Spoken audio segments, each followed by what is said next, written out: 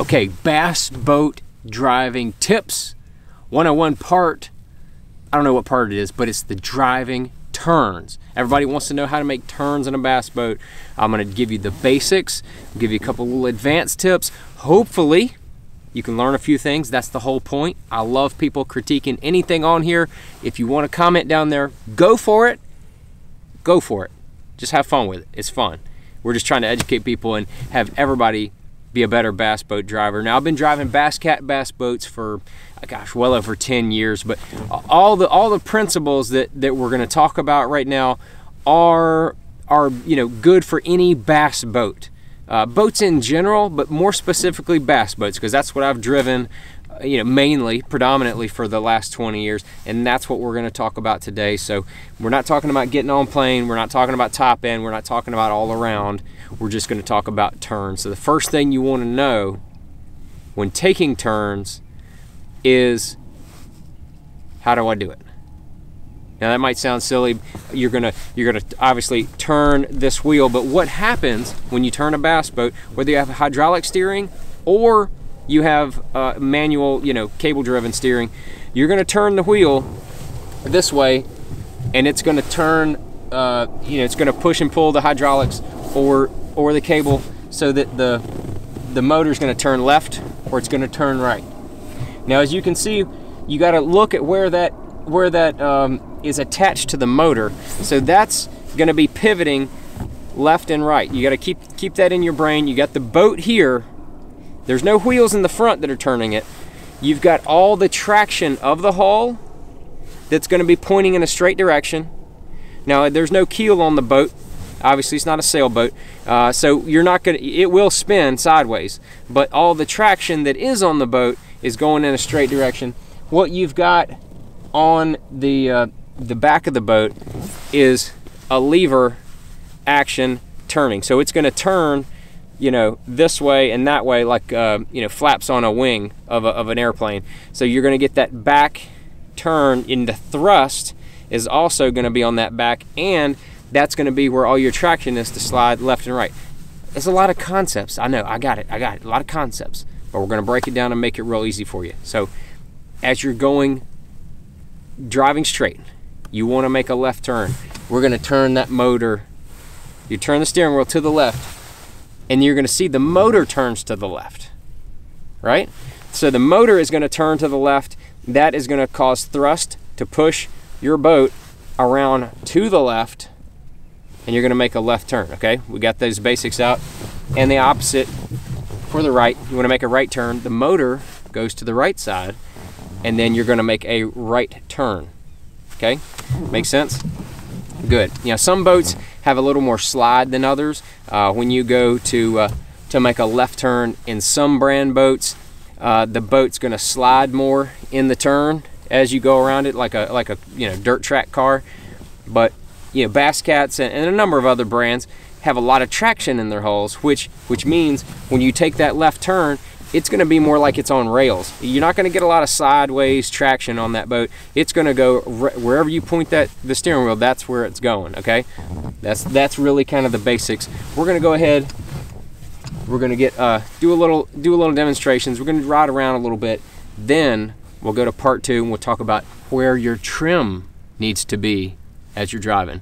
Okay, and you're taking these turns. So let's just drive the boat a little bit. All right, out here on a beautiful day. Water's a little dirty.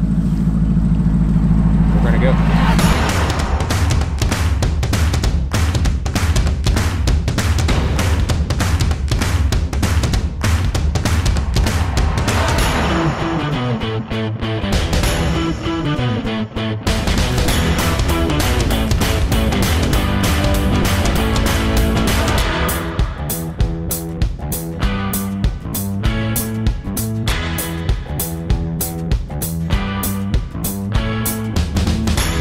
Okay, so we took us a little spin here, made us a few turns, real basic stuff, and so just what you want to do with your trim when you're going through these turns is you want to have your motor trimmed down.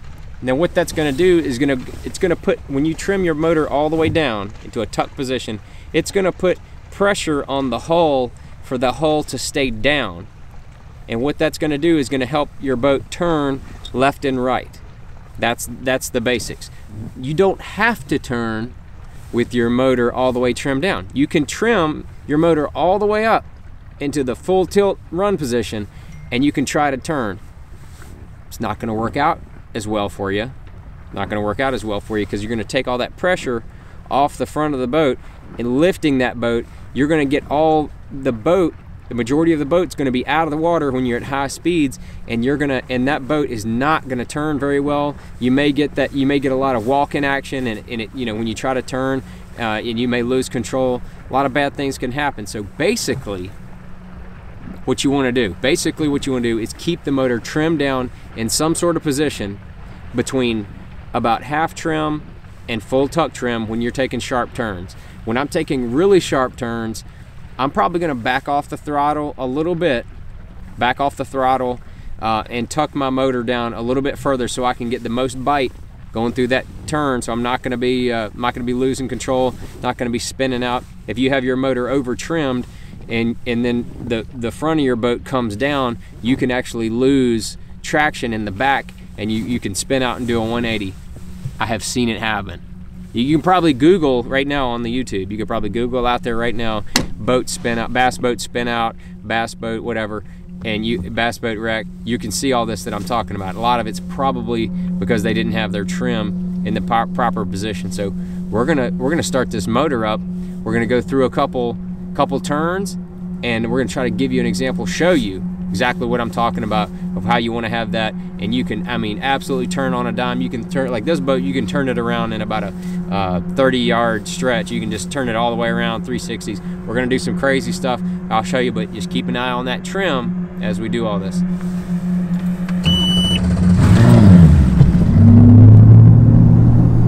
Whole shot is great. Take my hat off. Now I'm gonna trim up a little bit in order to get more speed, but I've got a sharp left-hand turn coming up here, so I'm still at moderate trim. I'm gonna ease the steering wheel into this turn, and that's what you're just gonna ease into it. As soon as you start to straighten out, you can start trimming back up if you've got a straight stretch coming. But I've got another turn, so I'm not gonna trim up too much. It's a long turn here. Now I got a straight stretch coming, so I'm going to go ahead and start trimming, knowing that the straight stretch is coming. I'm rocking.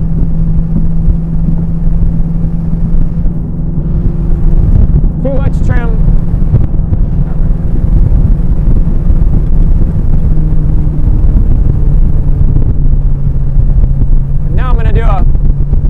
Do a harder left turn. You can see I'm going to trim down. This boat's going to turn real hard.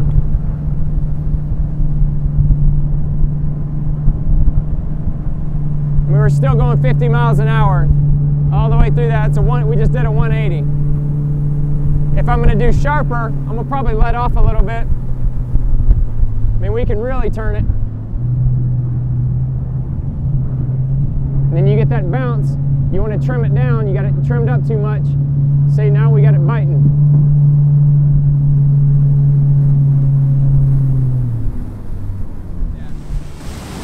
If you should go into a turn,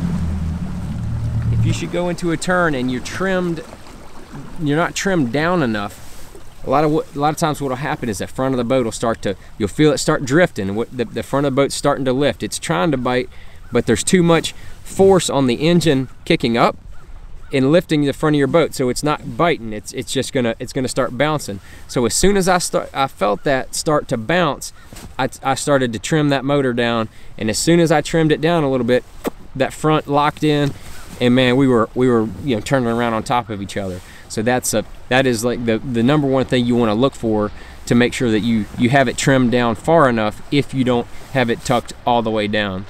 So hopefully you can learn a few things from those tips right there. That's bass boat turning 101. That's the way to do it. You know, at high speeds, if you're going through a long drifting turn, you can stay really close to trimmed all the way up, but you may have to work the steering wheel a little bit more, almost like a chine walk situation, that you're just working that steering wheel a little bit more, because again, you've got that motor trimmed up and you've got the pressure on the hull is going up, not biting into the water. So as you're going through that turn, even though it might be a slight turn, it might start to bounce a little bit more. You may have to trim down just a touch. I find that a lot of times on, you know, tournament mornings when you're running and you're making those longer sweeping turns and you start to get a little bit of a bounce. Just trim it down just a couple bumps, bump, bump, bump, and then that boat will start tracking around that turn, and once you get through the turn, straighten it out, then you can trim it back up again. So hopefully you learned a few tips there in bass boat driving turns, and you can look right over here and see the bass boat driving 101, the general, and we're gonna bring more bass boat driving tips to you. So comment down there, let me see what you want to know, and if you have any other questions, I'll try to answer all the comments I can. But thanks for watching.